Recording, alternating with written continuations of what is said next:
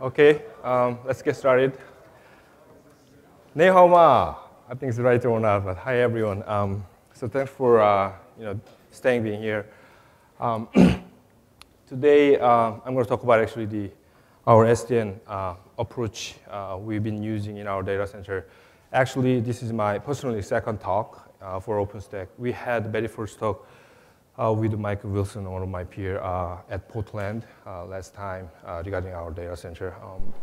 So how many people actually attended our first talk at Portland here, other than my friends? Okay, so all new actually here. Okay. So from this title, I would like to just have, okay, how many kind of interesting keywords here? Okay, truly open, commoditized, and software-defined network or networking, and OpenStack, of course. So from those titles, I think there are two important keywords. One is, of course, OpenStack. The other is SDN, software-defined networking. Now, finally, OpenStack meets SDN, and SDN finally meets OpenStack. I think that's all about Neutron project. That's my view. I mean, think about how many plugin, SDN plugin existing in the current, Neutron. Okay, it's not working well. Okay, so the question is, why they need each other, basically. Are they nice to each other, or do they really need? That's a question we would like to answer for this talk. From the OpenStack perspective, one of the critical components that we have to have is the technology that allows to virtualize networking. Without it, always a lot of problems. Now then, as of today, SDN is one of the most promising technology. Seems like it gives us the power to virtualize networks, really. From the SDN perspective, SDN still stays in its infancy. And they needed to find killer application to prove, yeah, SDN is really awesome. Then OpenStack is one of the biggest candidates for them right now. Okay? So these two big brothers finally start to talk to each other. Okay. For our data center, very interesting kind of requirement. Our company basically our products basically, traditional hosting company, like a dedicated VPS, shared VPS. Those are not really cloud product yet, but our entire infrastructure is based on OpenStack and SDN. So very interesting. We aggressively utilize all edge coding technology for the underlying, but still we're selling traditional product. So ironically, that situation gave us more favorable room so that we can focus on only set up targeting goals and optimize fully. And then we're trying to actually move to next stage. So let me talk about our L2 Fabric data infrastructures. So when VM is migrated to another rack, the requirement is this one. We don't want to ask a customer to change public IP address at all. We need to keep them. And we need to still achieve QoS, isolation, ACL, file, everything. So basically, this talk consists of two main parts. What we've done, what we are planning to do in terms of SDN. So for this part, we already done. So I'm going to share all the detail level of algorithm, mechanism, how we can achieve all this goal. And the next stage is, let me just use so when there are relevant VM belong to same tenant, and the next stage we would like to actually provide tenant isolated network as well. As you can see, yeah, this is wonderful application for SDN. That's our hope. Okay, we hope to utilize the SDN technology to achieve our goals here. Now, there are several key points I would like to really, make here, before going to next slide, from the targeting L2 Fabric. What does it mean by L2 Fabric here? Another data center, I don't know, typically probably L3 fabric rather than L2, right? And they chop up some of area or pod or zone, something, and then they link together through L3. But our data center is purely just L3 fabric. There is a reason. So what we are trying to build is actually simple data forwarding plane. And very interestingly, there is no unknown traffic in terms of virtualizing network in OpenStack. Meaning is that when new VM created, we already know that which IP address assigned, which traffic needed to be allowed, or which traffic is needed to be blocked out. We already know that there is no yellow signal. That's one important actually observation. We don't want to use any L3 agent. There's a lot of actually performance overhead issue, so many issues we ran into. We don't want to use any netting. That's one of our strong requirement. Have you seen this movie, Matrix? So Agent Smith, finally remember how finally Neo dealt with this huge number of clones of Agent Smith? Don't you remember? Run away. Literally 5 minutes fighting, he just ran away. Okay, gave up, okay? Avoid them, don't face them, okay? Third one, we would like to keep high entropy in the packet. There are several reasons. One of the important reasons is we would like to really utilize this variety of information for underlying L2 layer multipass. We don't want to lose variety, okay? So this kind of a simple L2 fabric is very naturally help us to achieve seamless and very straightforward VM migration. Okay? So let me just give one example before starting our real talk, okay? So 15 minutes here. What is it all about? If you ever run neutron port list against 20,000 ports, it takes 15 minutes. Okay? Here's ball. Oh, I didn't measure. Did you measure the time? Oh, let me try one more time. 1, 2, 3. Okay. Now 3 seconds. So we found this problem, and then we walked through all the code, and found, okay, when we fully optimized the code finally, it was reduced to 3 seconds, even for 20,000 ports. Okay. Point is not that specific example. Point I would like to make here, that kind of a scale level we have to deal with in our data center. Okay, huge number of objects. Basically we are running actually 20,000 physical server in one frame of OpenStack. I think we are the one of very few largest deployment environment, I believe. We are not using any cell. Basically, if you know the cell, basically we effectively using one cell. Done. By the way, in Havana release, I found that somebody actually found that the port list bug or problem. So it was improved a lot actually. Oh, you're? Okay, cool. Okay, about halfway. I know that still there are some rest of things still overheaded, so still takes a kind of 5 minutes or 6 minutes. But at least I could see that more than half of it is gone. Good. Okay. Okay. So let's look at how many available SDN control right now. Okay. Knoxbox, NEC, Raidu, Big Switch, Nicira, Onyx, Floodlight, huge number of SDN control out there. And some of them already has a plugin in OpenStack. Some of them will be, and for example, like OpenDaylight. Okay? Okay, as a user, we don't care. What we are caring is actually, is it open or not? If something is closed, how many boxes here? Is it 4 or 3? I don't want to waste time to figure out, something is hidden. Is it 4 or 3? Just open it. I need to see that, okay? So OpenDaylight is one of our kind of candidates really we are interested in, and we have hope. OpenDaylight probably, truly open kind of component in Neutron. It has not been actually yet merged, but I believe during the actual Ice House, they're going to probably, add finally this one. So let's see. By the way, this is the only plugin name that really starts with open.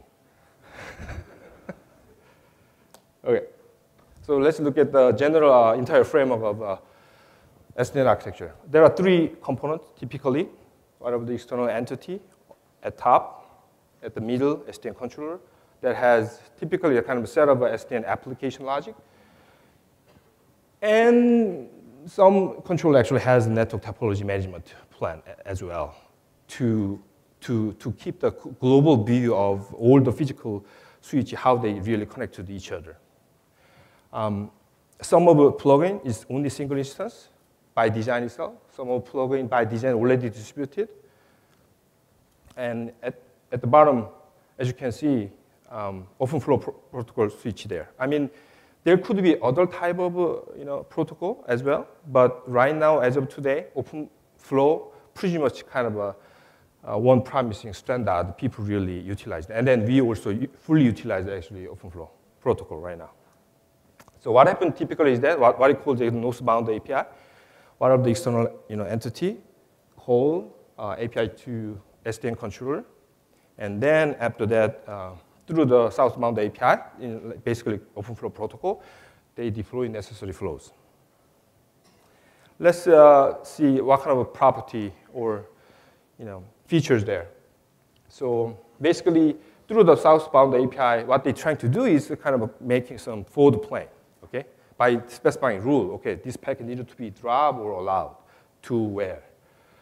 But interesting thing is that once you start to use the OpenFlow protocol on physical switch, effectively you're going to lose some of the legacy, like traditional features. For example, source map learning, that's gone. Because you're going to have full control over the entire physical switch. Okay? There is an interesting features, timing. Some flow is reactive, some flow is proactive. Meaning, we can proactively deploy necessary obvious flow rules on targeting switch, or ask a switch to consult SDN controller when there is no rule yet deployed. But as we discussed, okay, in our specific context background, there is no unknown traffic. I mean, we can do all the time proactive. We don't have to worry about all kind of delay issue when you use reactive mode. Transition. Okay, our data center, okay. Still, everything is traditional, L2. We have not really utilized yet any kind of SDN technology for the physical switch. How are we going to, when we turn on, like, from the existing switch, to open flow, what will happen? Wow, we need to figure out, something. Like, for example, like I'll say this way, storm control is very conventional actually feature on existing traditional switch. Then you need to actually make sure that the storm control still will be available for your open flow port. And some of vendor switch actually has providing only pure open flow port versus some of vendor actually providing hybrid port mode, meaning is that open flow as well as the legacy of traditional feature still is working. And definitely you're going to actually run into this issue. Okay, what is the maximum allowable number of open flow rules you can add into physical server? This is really big deal right now. Some of vendor using TCAM, and TCAM typically is 4K, is very expensive equipment, and you're going to end up only using 4K. I would like to say to those vendors providing 4K, don't say you support OpenFlow protocol, okay? We've seen this number, 120K. Actually, we are using IBM switch right now. And thankfully, IBM switch is actually very intelligent. I don't have any specific relationship with the vendor or something, okay? What we are focusing on is that as long as vendor providing standard protocol, we just go with it, okay? But anyway, thankfully, IBM switch has a very intelligent way to deal with all this OpenFlow protocol implementation using 4DB rather than TCAM. So they could actually successfully increase the maximum allowable number of obvious flow here. And eventually, you need to think about, okay, how you can bundle up those necessary flows so that you can effectively reduce required number of flow on the switch side. Anyway, this is all generic SDN architecture. let's finally look at our OpenStack SDN framework, how it's working. Okay? So there's a Neutron server, Neutron DB. Suppose that we have whatever the chosen SDN controller. Agent, what it does, basically prepare necessary basic obvious structure, right? For example, like IP address of SDN controller, so that okay, whenever you needed to do something, okay, consult that guy. When there is a real request to create virtual interface, what happens is actually create the relevant database item, and then sending typically RESTful API, but whatever the protocol, let's say, okay? There is a communication between them. So call the RESTful API to the SDN controller, and then deploy obvious flow through the actually directly that established connection with the OVS, right? So from this architecture, very interestingly, it is by design intended to be minimal functionality there for agent, because obvious, SDN controller should have its own control logic. All complex, all kind of business logic should be there, not agent. That's why intentionally agent is supposed to be so far is so dumb. So good to be here, finally. ML2 finally has this path. For some or other part, I didn't have this RPC core from server to agent because of this lack of feature. That's why I was so happy, to see that RPC. Finally, you guys added the functionality. So let me see here. Who is creating OpenBSwitch tab interface? Nova Compute. What? Why Nova Compute needed to create OBS tab? I mean, we thought that the Neutron is main motivation is to pull out all the network functionality to the Neutron, and whatever the component in Neutron is supposed to create OBS tab. Of course, there is no RPC core. Who can do that? Okay, just use Nova Compute that has already RPC core, and just using Nova Compute. So these are the problem actually we kind of run into in our data center. But regardless any kind of problem, anyway, we had to apply this framework to our environment. So let's talk about how we can apply this framework into our data center where we're running, let's say, 18,000 physical server, and each guy running all OBS. 18 virtual switch. They are all connected to SDN controller. Not only that, you already have hundreds of top of rack switch, physical switch. They are all needed to contact SDN controller. The answer now here, okay, doesn't scale. We can't use this solution in our environment. Doesn't work. So we got dilemma. We started to talk to SDN vendor controllers. So what is truly scalable SDN solution now? Not yet. Will be soon, okay? So asking when? Okay, who knows? Okay. So then we turn into actually the Neutron team, okay? Yeah, we got this kind of question, okay? So here, can you use a different approach? Nope. Oh, really? Why not? Vendor working on it. Okay, we have a circulating dilemma right now, okay? This one actually story is back then like more than 6 months ago, okay? So we started, I think, deploy real old VM, I think in January probably, right? So we just thought that somehow we need to have some more understanding or deep insight about what's going on really in terms of using SDN. So we look at one component here, compute node. They're running OpenBSwitch. They're running Neutron agent, and there are relevant VMs. And then observation we made were basically, oh yeah, Neutron agent already fully distributed everywhere. Structurally, it's really good. There is no single point of failure. Oh yeah, this is good framework. And when you look at the deployed OpenFlow rules on every single compute node, those are rules very specific to their own VMs only. Of course, right? We don't have to deploy the other host VM flows on my host. No, I don't have to worry about that. So structurally, I'm saying already fully distributed. So we thought that, oh, this is very good structure we can utilize. somehow without using any SDN controller. So that's our starting point. Like, okay, let's add actual SDN functionality into agent itself. We're not going to use any external SDN controller.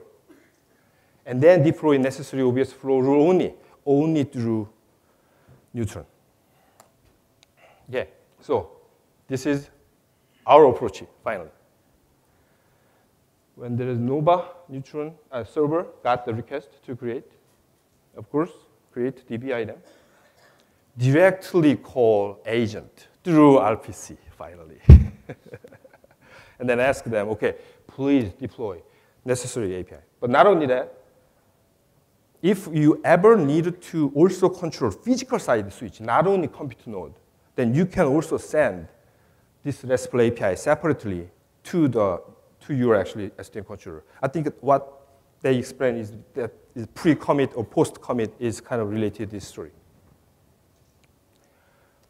Then finally, the agent is self-deployed necessary obvious flow directly without having any SDN controller. Now, left side, that story is what we've done so far. Right story, what we are planning to do. Now, you're going to get to know eventually why we need to eventually have SDN controller. Because in terms of dealing with the physical side, anyway, we have to have some kind of SDN controller concept, So now, this diagram, I just pulled out some of the famous, some actually just a paper that has this 5-page last year published in SDN hot SDN conference. And I found a very interesting suggestion from the paper. They're talking about this separation of a controller. Let me read this paragraph. In the structure, as you can see, there is a source and then destination, and the very first hop switch, they call it actually edge, ingress edge. And then for the destination, there is another egress edge switch. And then between them, whatever the fabric elements there. Then they're saying that fabric is responsible for packet transport, mainly. Edge is responsible for providing much more rich services such as network security, isolation, mobility.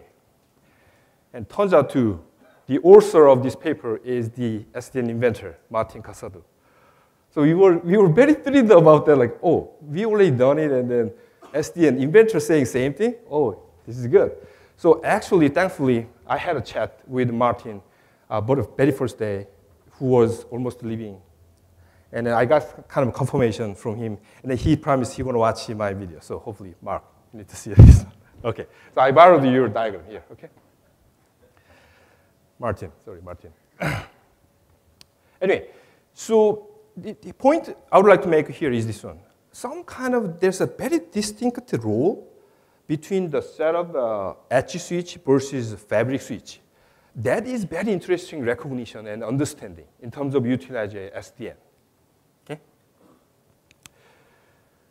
So here are key services we already implemented, we're using for live production, using only Neutron. We don't use any SDN controller yet. I mean, as I said, we're going to use that for other functionality, tenant isolated network. But when you use a flat network, physical flat network, and on there, everything is directly attached, there was a lot of question I remember. Some people arguing about why we have to use always L3 agent. Some people want to use directly attached, but still would like to keep isolation. Yeah. This is the case, exactly. We've done it using this framework. We already deployed the file rule. Well, very interestingly, when we implemented this file rule API, which doesn't exist at all yet, that's why we newly created everything within our framework, we actually end up using Nova API, unfortunately. Because as we discussed, the Neutron framework doesn't work. There is a lot of lacking factor. What a shame using Nova component to deploy actually OBS rule. But anyway, through the ML2, we really hope that finally we can properly utilize ML2 to provide all this API in the right place. We already have an anti-IP spoofing rule. So if one IP address assigned, the other IP address try to be used by VM, automatically turn down. We already utilize QoS bandwidth there. We already utilize multiple IP address per port. These are all implemented by OpenFlow rules on every single host without using any external SDN controller. So I borrowed this slide from my first talk at Portland. I believe finally this slide found the right spot with all background sharing here. So this is background. Given that all this context, we finally utilized this method. So for QoS, we set up outgoing bandwidth, like 10 meg or 15 meg. And then we deployed the destination MAC address matching OpenFlow flows for incoming packet. So effectively cut out. If some bogus MAC address tried to be arrived at VM, okay, we just upfront just cut out. For the outgoing packet, we look at the source IP address from the packet, and then if it's a legitimate IP address or spoofed, if it's spoofed, throttle down. It doesn't go out at all. Now, what if VM tried to connect to the other VM that reside on the same host through their public IP address? Then we need to allow them, right? So we end up actually deploying that n-square number of source MAC destination MAC address matching flows, right? Because if we have n VM on my host, then I need to have full combination of flows. So it was not really desired. So we actually end up working on optimizing this path. So we newly added actually another path of beef interfaces between two bridges. So as you can see here now, total number of required OVS flow is 2n rather than n squared. So on each side, we just deploy the destination MAC address only. We don't have to look at source at all because of this different route. Fire rule, I would say it is effectively the same functionality of a security group. So the API allows to specify protocol, targeting ports, which one needed to be open, which one needed to be closed. For incoming, for outgoing, we can do everything here like this. Now, very interestingly, I got to know, while I'm attending some of design session for Neutron team, one of kind of a lack of a feature or fear that people worried about migration from the Nova network to Neutron is this kind of security group is all of a sudden, it's kind of gone.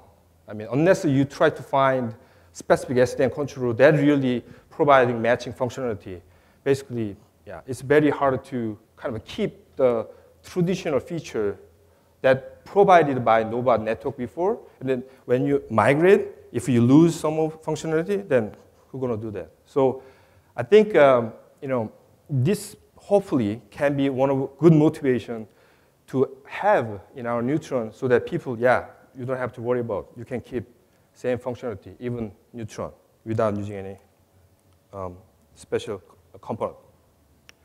Okay, we've done so far what we've done. And so it's been really successful for us to utilize all this technology in terms of providing public IP address to the customer without asking them change it when there's migrated there. But we finally actually come to the point, the next phase, we would like to provide the tenant isolated network using this same SDN technology. And then we found that actually, okay, now finally we need to work on some real SDN controller side. So this is a very typical structure. From now on, I'm just trying to share possible options with you guys. Okay. So Neutron agent basically try to actually change the actual MAC address to positional MAC. As I said, in terms of dealing with the physical switch side, you have to think about how you can effectively reduce the required number of OBS flow on physical side. Okay. So this is one of kind of a very well-known trick. By changing the MAC address to the location-based, okay, you can easily bundle on the higher level actually switch using mask. Okay, that's the basic idea. So then what happens is that physical side switch will see only positional MAC. They don't even know what was the actual MAC at all. They all just consider, oh yeah, I can see only just positional MAC only. and then they can easily bundled up at the core switch. Now, finally, at the destination, we can just transfer back to original MAC address. So VM side, they don't even know what happened internally mechanism. The physical side, they don't even know what was the real actual mechanism. Doesn't matter. That's one way to deal with. And yeah, as Robert actually explained, even with this framework, sometimes we need to set up the separate proxy server or not, depending on your kind of environment. But basically, what needed to do is here, actually, we just provide path determination algorithm. That's all. And what we are planning to do is actually, okay, we're going to use the external controller against only physical switch size, not but virtual switch on every host, because agent already dealt with all kind of necessary functionality. Now, another option that you can consider is, this is, I think, one of very popular mechanisms the SDN controller actually tried to pushing here, overlay network. So your fabric side PEP can be L2 or L3, but either one. As long as there is an overlay network tunnel created, like a lot of protocol, VXLAN, STT, GRE, something is a standard, something is not yet standard, and there's a lot of debate which one is better in terms of performance. But as you know, the GRE is least. I mean, GRE performance is really bad. So people try to utilize any better solution, VXLAN, any other type. But there's a good thing though here, like in terms of using overlay network, it simplifies a lot of actually necessary requirements, because overlay network is simply work everywhere as long as there is a routable there, routable path there. So what switch side will see is like a normal TCP or UDP packet. Okay, so VXLAN use UDP and STT actually use TCP for encapsulating L2 packet. So core side anyway is just normal UDP or TCP packet they will see. And then when they is arrived at the destination, and then they're going to just use a tunnel again. So these are all actually for the unicast stuff. Again, this is our plan. We're going to use the external controller anyway. Now, multicast broadcast packet is kind of very tricky part. So this is one way, okay? There is a drawback with this approach, but so basically what you call is who are you? Meaning is that when the switch look at receive the multicast or broadcast packet, look at the source MAC address. Meaning that who really wants to send this broadcast packet?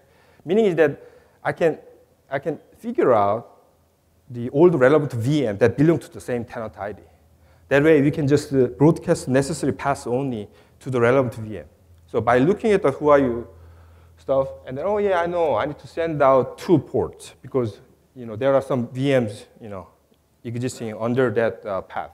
And then each switch is just having all the who are you question, and then properly select only minimum necessary ports as an output. But the problem of this approach is that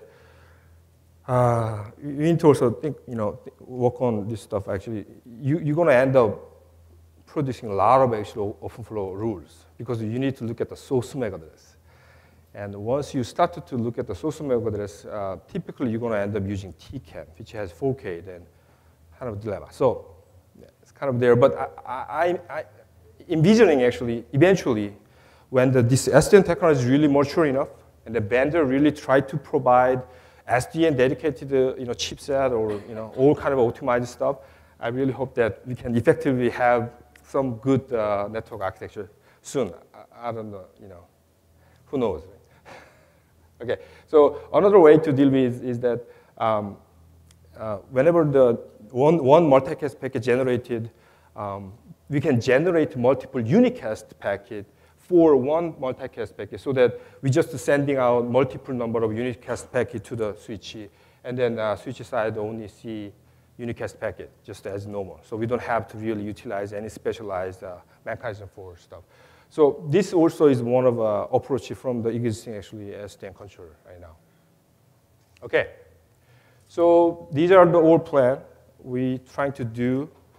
If something goes well in the next release, I really hope to have this kind of talk again. Okay, how we can achieve the workaround problem, I don't know. But anyway, so we are on the way now. So let me bring our first slide for this talk. We started from this slide, right? OpenStack meets SDN, SDN meets OpenStack. Our message we would like to deliver is this one. We needed to have truly open commoditized SDN solution in OpenStack as a default, so that everyone can use that, okay? And if some people, some customer or company wants to utilize very advanced feature, okay, please go ahead, no problem. But for the community, I think we need to have truly open plugin. That's our message we try to really deliver. So thankfully, when we already have several discussions with the Neutron team and then Nova team and some of all other PTL members, at least we got very positive feedback. Seems one way to go. I mean, we're going to leave that existing plugin. We're not going to change anything. Simply try to add new type of plugin like this so that people can enjoy. That's the whole thing. And then I submitted a design suggestion, but unfortunately it was rejected because there are a lot of more topics important other than this one.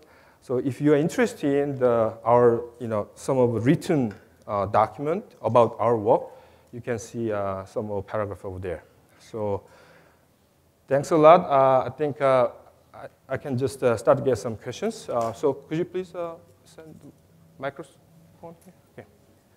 So I had a question about your top-of-the-rack switches. Are you using any white box solutions? Or are you working with any vendors? The kind of features that you're asking for, I don't think any of the top-of-the-rack switch. Yeah, that's kind of a tricky part. Eventually, anyway, you're going to end up using some specific vendor product anyway, right? So actually, as I said, we're using actually IBM switches. So IBM switch is one of the core contributor to the Open Daylight too. So thankfully, we got really good support from IBM right now. So probably we're going to just continue work on that. Please. So someone has asked the question, I think. First, I mean, are you going to contribute this upstream, and why isn't it upstream already? I mean, a lot of this is really nice stuff. If you're thinking of this as a competitive advantage for Bluehost, I'm not sure, but it would be really good to see patches for this. We are fully committed to open everything we developed. Okay, that's for sure. Okay. Now, why we don't have yet, a lot of other practical issue, but we are really fully committed. So if you help us to really add, we're going to do that. Yeah, absolutely. And I would love to see all of this pushed upstream. And I think you guys should definitely collaborate with us on this. So thanks a lot. Okay, cool. You said you don't use NAT. So how is your public IP solution in your deployment? Which solution? The public IP support. Private IP? Public IP. Yeah, that's right. We directly attach the public VLAN. So every VLAN directly attaches to public VLAN. That's all. So that's why I showed that how we can provide the still, even in the case, how we can provide the isolated network, right? So these are all the diagram. Basically, we achieve isolated network. Meaning is that we only route through, look at the destination matching. Meaning is that by looking at the destination MAC address, which VM has this MAC address, we know that only passing through that. All other VM doesn't even see this packet at all, right? Yeah. Any other question? Okay. So is there, do you see value in having kind of a combined information base for your virtual switches and your physical switches? I mean, the fact that you're now using an SDN controller just for the physical, your TORs and everything else is kind of controlled by Neutron, what does that do to your overall visibility? That's exactly the question we are thinking now, I mean, that's kind of a tricky question. And then to myself, always asking same question, like eventually we have to ending up really should have those global view, including vSwitch or not. But very interesting so far in terms of dealing with all this full set of functionality. Turns out to be not yet, no. I mean, no. But I don't know, who knows? Yeah, that's a very good question, yes. Okay, sounds good. Thanks a lot for being here. Okay.